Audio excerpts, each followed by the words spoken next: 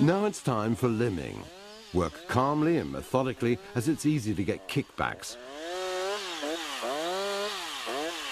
Try to place the trunk so that you can work between waist and knee height. Stand to the left of the trunk and work from the base of the tree upwards. Stand firmly with your feet apart and keep the saw close to your body.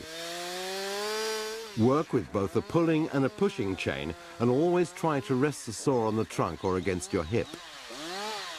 Take care not to contact branches with the upper part of the bar nose. Only move when you have the trunk between yourself and the bar of the saw. Branches on the upper side of the trunk can be cut with the saw lying on its side.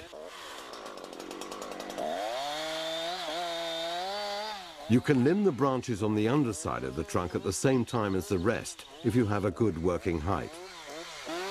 If the tree has large branches, they can be under great tension, in which case you should limb them from the outside and in towards the trunk.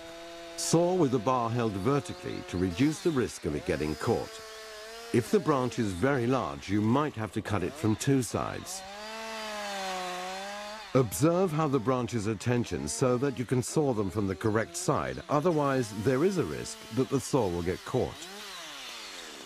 If the tree is lying right on the ground, you'll have to wait with the branches on the bottom until you're finished with the others and can roll the trunk over.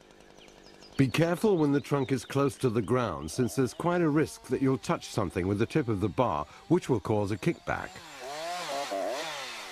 Now you've got cross-cutting left. Study the tree before you start, especially if the trunk is thick.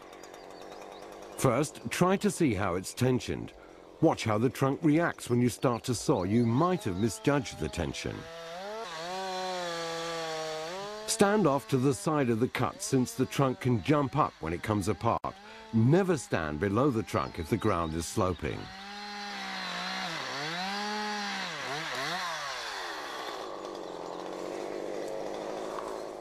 If the trunk lies so that the pressure comes from above, start with a cut from above.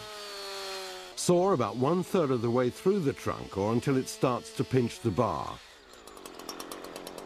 Then cut from underneath to meet the first cut. If instead the trunk lies so that the pressure comes from below, you work the other way round. Start by sawing from underneath about 1/3 of the way through the trunk or until it starts to pinch the bar. Then cut from above to meet the first cut.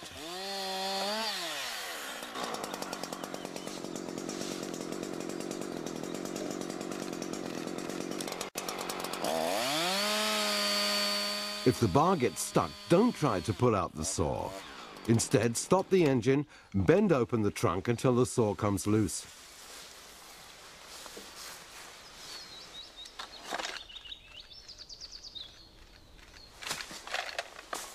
When you've finished work, it's a good idea to take a look at your saw to make sure it's functioning properly, is safe and ready to go the next time you need it. Of course, maintenance requirements depend on how much you use the saw.